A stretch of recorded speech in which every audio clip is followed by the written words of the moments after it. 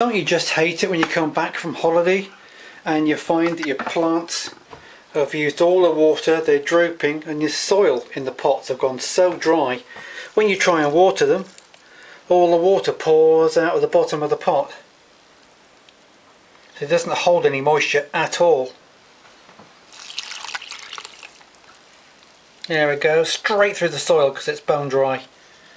Well, we can overcome that by making a reservoir to grow your herbs or your flowers in from old plastic bottles, and I'm going to show you just how to do that now.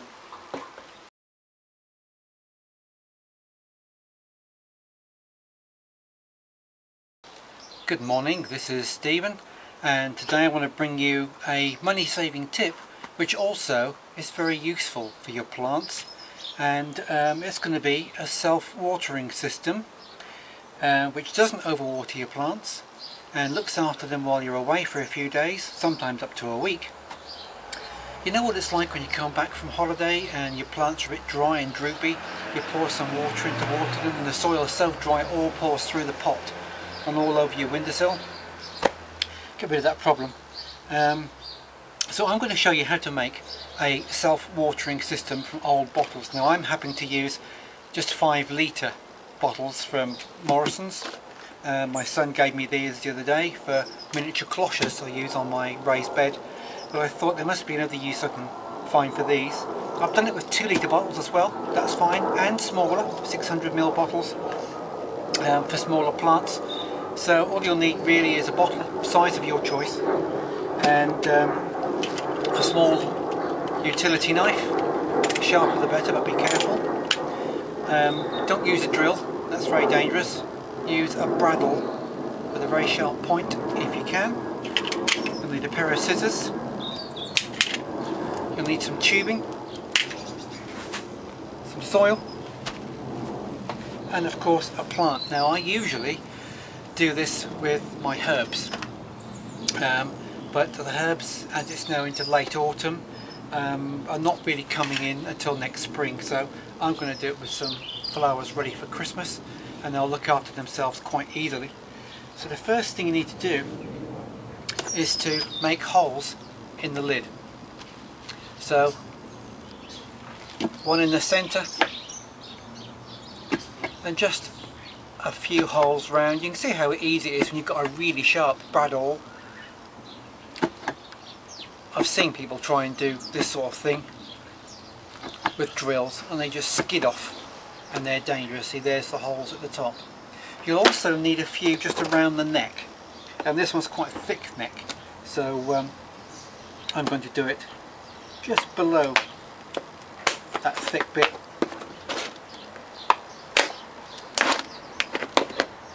You'll find it's better to make the holes now than later when you've cut it, because the bottle tends to collapse so easily.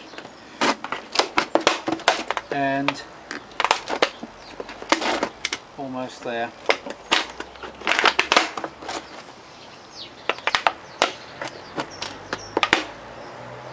Yep, there's a few holes around the neck. Now that, when it's cut off, is going to be where the plant can suck up the water through capillary reaction to keep the soil damp.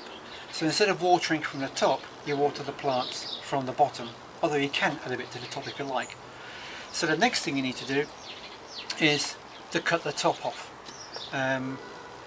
You can see on this one in particular, most bottles have got lines, but you can see on this one in particular there are lines around it, and I think the one I want is probably going to be this line here. So I'll cut that carefully, just following the line. Again, make sure your knife is sharp, because a blunt knife is actually more dangerous than a sharp one, because you're applying more pressure and you're likely to slip. There you go, that's nice and easy. You can take that down a little bit more because it's a bit tall, so I'll take that off there. You don't want it to be too tall because it's top heavy. That's got rid of that. That's probably about right now, and that is going to fit in there. Now you'll see that that actually won't fit in there very well, and that is a bit too deep anyway.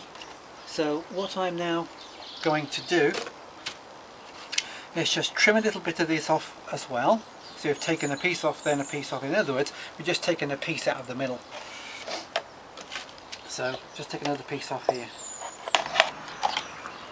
There you go. See, that's a bit of a rough cut, but that's okay. And just put little tiny slits in the corners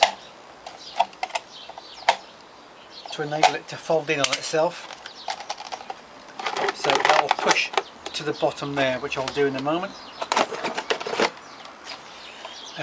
But there is something else we need in here, and that is somewhere in one of the corners you put a little three-sided cut. It's like a hatch, if you like. So let's put a hatch there. 1, 2, 3 sides cut, and you can now see.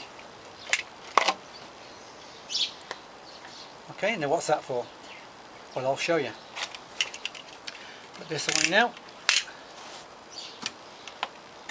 We are going to put a piece of tubing in it. Now I've already cut the tubing with the scissors to the right length, and you're going to put that in there like that, and then put this into the bottom. Right, so there we are. You now have the lid upside down, it's the right height. You have the three-sided trapdoor with the tube stuck in, the tube's going in through to the bottom, that's the water chamber there. And then you just need to put a little bit of soil in there.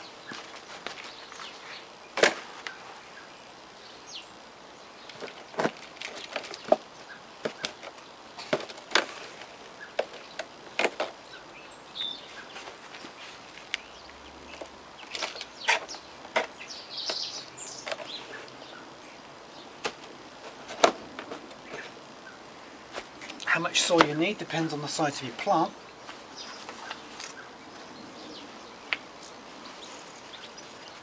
This one is a lovely cyclamen. That should be perfect for Christmas, and that goes in there. And you need to fill the soil up just around the outside. So I'll do that now and I'll come back to you. Right, I've now filled it up to the top, if you can see in here, with soil. So that's how it looks. You see that? And the lid there will now be with the holes, will allow the capillary reaction for the soil to keep damp and to look after the plant whilst you're away. What I didn't mention is when you put the soil in, make sure the soil is already damp. It's a good quality compost to feed the plant, but make sure it's damp. If you put dry soil in, it will just suck it all up, which is a waste of time. So make sure it's damp first. Now we're going to fill this chamber up now with water, and in this water I've also got some feed to give it a good start. Now you can see here the pipe is camouflaged. You can just see it peeping through, and on that pipe a funnel. And I'm now just going to fill the reservoir up with enough water to last it between 7 and 14 days. Like I said, there is liquid feed in this water as well.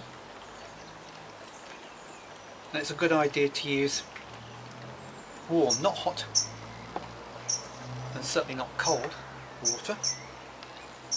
If you haven't got a piece of pipe like this, you can use, especially if you're using a smaller bottle, 600 ml up to a litre or about that, you can use a drinking straw. You can get quite wide drinking straws, and you can fill your reservoir up that way. You see that's filling up nicely now.